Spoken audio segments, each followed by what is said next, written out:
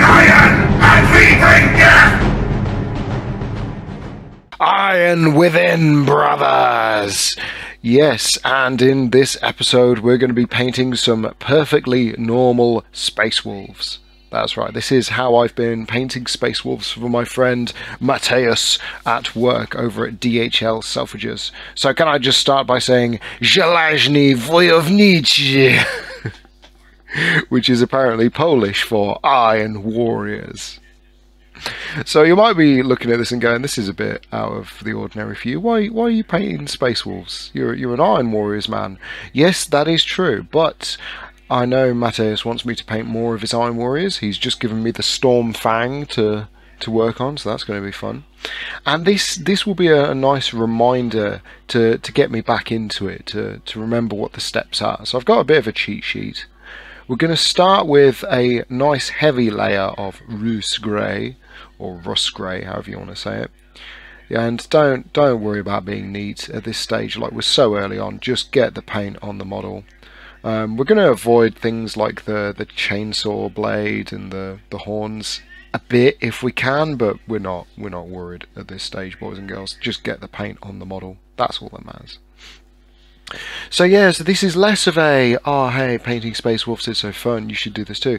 This is more of a, one day I will just forget how to paint them, and this will be a nice reminder. So after the Rus Grey, we're going to use the Fenrisian Grey as just a lighter sort of dry brush. I mean, it's not 100% dry brush. You do still want some of the paint to smudge around on there. I mean, the lightest dry brush will come later on when we're putting white on top, but that's a fair way away yet. Like you got a while before that.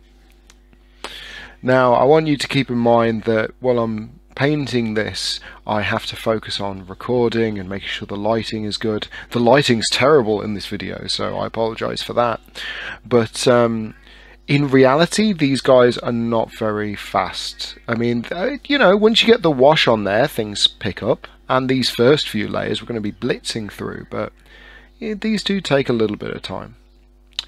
So we've got that on there. That's a nice little highlight to all of our grey-blue panels.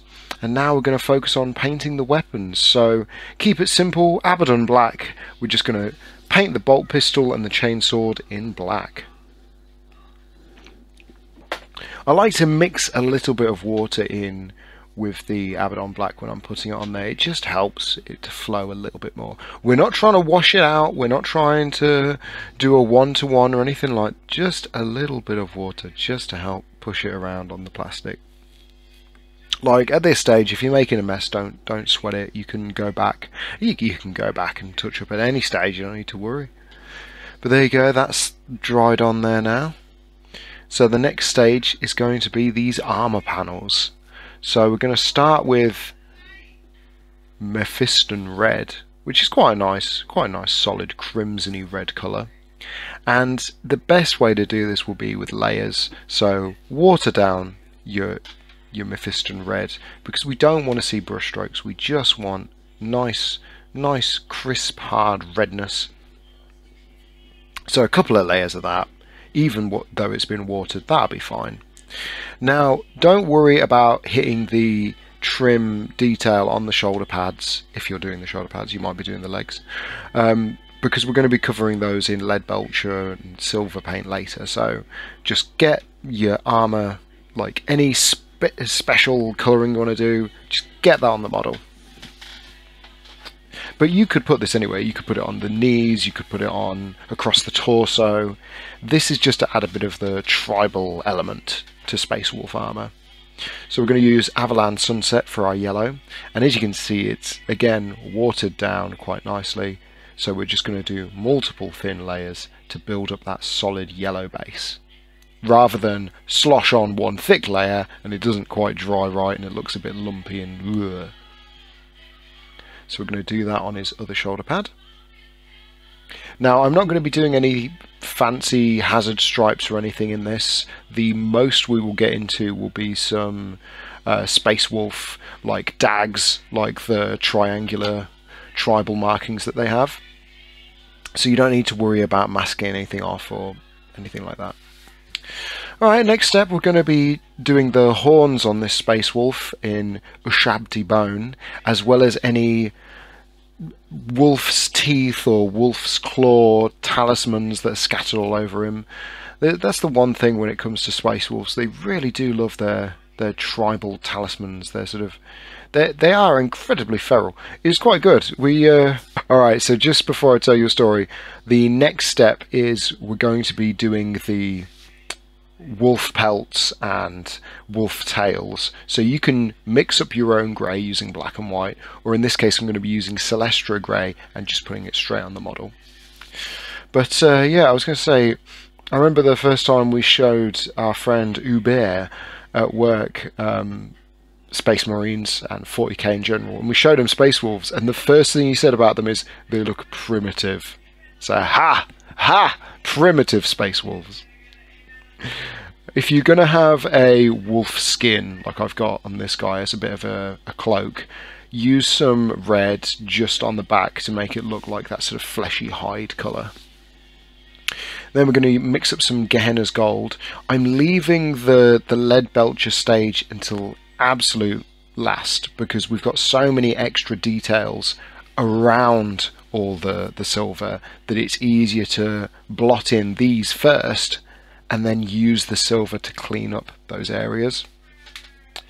There you go. I mean, I'm not overdoing it with the Gehenna's Gold. Space Wolves, you do like to have that mix of metals. It's not just silver and that's it. Now I'm using my uber mega small and also heavily abused layer brush here because what we're doing is the fine fiddly work now with the Leadbelcher and filling in those trim details.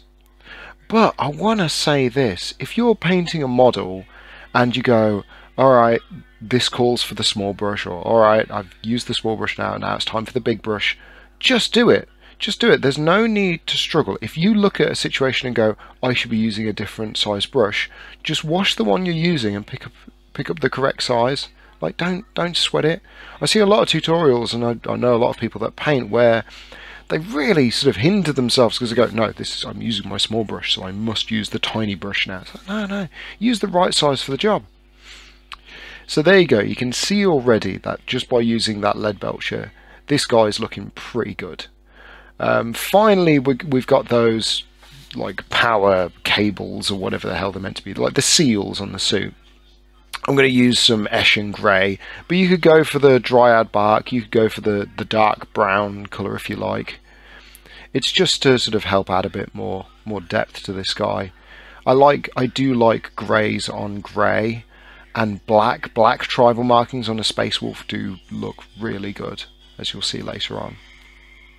But there we go, we have blotted in, for the most part, all the base colours. Now I'm going to put some red in for the eyes, and I'm going to use some Mournfang brown for any straps, any threads, any like lengths of string that are holding those wolf claw talismans in place. But now, yes, it is time for the Nuln Oil. Now, unlike a lot of model painting... Oh, would you look at that? Any of you guys ever have this happen to you? I'm used to having it like fly off and the bottle spill over and all sorts, but I can't say I've ever just pulled the lid straight off. So, unlike a lot of tutorials where you might see them just splash the wash all over, what we're going for is a controlled application. So we're putting it where we want it, and that is in the creases, in the crevices, and along any seams, any joins.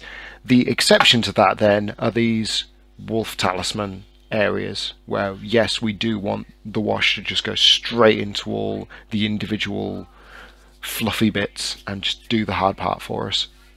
Because if I was to just slap Nuln Oil over this whole thing, or Agrax Earthshade, it would just darken the grey too much. We want that Fenrisian grey to stand out.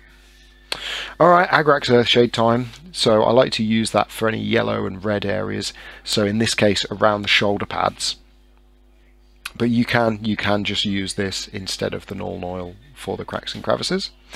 But it's how I like to do it. Now, I'm a heavy proponent of using white paint as a dry brush, but Man, I have no luck with ceramite white. I don't know why, it just keeps drying up on me, and it just turns to just rubbish. This ain't that Citadel dry crap. This is like actual base paint that's dried out in the pot. So no, I've abandoned that. I use Army Painter or whatever, this War Painter, just white in a dropper bottle, because it just lasts longer, and I'm tired of it drying in the tubs. Only the ceramite white does this to me. Nothing else does. Alright, so we're going to use one of our more abused brushes for this dry brushing stage. So make sure you haven't got much on there, and just gently go over your wolf cloak and any wolf tail talismans, and then really, really gently, and I mean really gently, over any of the hard edges and the flat surfaces of the power armor. I know it's hard to see in this, but you should be able to see in the next clip. There you go. Like, it just adds a little brightness to it, which I really like when painting Space Wolves. I think this is what helps me when you have that moment. You go, ooh yeah, that looks nice. This is that ooh yeah, it looks good, nice moment for me. And again, we're using Stormhost Silver. We're going over the metal areas. I mean, we can always touch up any areas that have been darkened too much or lightened too much, so it's not a problem. Now at this stage, what I'd like to do is do some black lining. So we're going to take the Chaos Black again, or Abaddon Black, and we're going to add water, and we're going to add quite a lot of water. I mean, this ends up being like a 1:3 ratio, and I actually mess up. I should actually go and add even more water to this, because if you see right now, that's too heavily pigmented, that's just too strong. So I add one more sort of amount of water, and even that's too heavy. It needs to be even lighter. And what we're doing is we're going around every single piece of trim, every single crack. If there is a join between anything on this model, we are putting a thin line of black along it. Now I'm using a brush that I'm comfortable with, and it is a small brush, but honestly it's so worth it. It is so worth it. And if you water down the black paint enough and take your time and just control the chaos, oh man, it works too well for what it is. It's so simple. I started doing this on my regular Iron Warriors, and it works so well. And I'm sure you could achieve the same effect with like a contrast paint or whatever, but black paint, some water, done. It doesn't take long. 10 minutes, just sit there. I mean, you've been learning the model up till this point, so just take your time, enjoy it, and there you go. So he's looking really good now, but there's some areas that we need to touch up, like the shoulder pads and the wolf cape at the back. Again, just using some red, lightening up that shoulder pad. And I think on this side, what I'm going to do is I'm going to have a diagonal wolf tribal motif. So it's going to be diagonal dags going from left to right, or horizontal, I suppose. And yeah, it's just simple enough. Man, it is so hard to paint with a camera in your face. So let's just edit to when the black's done. There you go. And how do you get crisp, clean lines? You just go over with the base color, and then if you mess it up, go over the black, and then if you mess it up, go over the red, and back and forth until it looks spot on. Oh, look at that. The next step here will be sorting the eyes out, sorting the lenses on the eyes. So going back in with some red and trying to dot in that shape. I mean, it's quite a flat semicircle. It really is difficult to catch with a brush, especially when you've got a camera in your face. So, whoop, there's a mistake. There you go. And I'm just working it up with yellow into the red, just to lighten it each time to create that beaded gem effect that we all love. And again, if you make mistakes, just get some of your base color and just go back over the top. Don't stress, don't struggle, just paint models. Well, there you go. So I've been showing you this one guy, but I've been doing 5 in total at the time, And with a lot of Space Wolves, you'll see like plasma weapons or frost weapons. And the way my friend Mateus wanted them is so you could see this icy cold blue glow coming from them. And in order to do that, get some white paint, water it down, and apply that to where you want it to glow. If you've seen any of those new Necron tutorials with the glowing green eyes, it's the same thing here. So we're going to take Sotek green, mix quite a lot of water into it. I almost want to say as much as when we did the black lining, but maybe not that much. And you just put that over the top and look at that. Doesn't that look good? I love it. I absolutely love it. Sotek green works so well as like this frosty glowing blue colour. So get that on the other side. And then after that we're going to have some white paint mixed with a little bit of water at the very base of the plasma coils, or whatever you want to call them, so it really looks like there's a heat that's built up inside. Or would it be an icy cold, an ice freezing heat? I don't know. What's the opposite of a molten core? A frozen core, I guess. And here we are. So basing, with, you know, it's your standard practice. Sand, PVA glue, paint it brown. Do 2 layers of PVA glue. First to get it on the base and the sand, and then second over the top to seal it. Now, if you ever have this happen, this is how you fix it. So if you ever based a model and then your basing starts to peel up and you're like, oh god, what's happening to my model? Well, what you need to do in this case is get some super glue, stick that under there and push it down. And just use whatever. It can be the cheapest, it can be the most expensive super glue in the world, but for whatever reason I've found that PVA glue with sand, yeah, it works well enough, but it has a tendency to want to pull away from the plastic bases. But you glue that back down, not a problem. So dry brush with some Ushabti bone, and then we're getting into the absolute final stages now, boys and girls.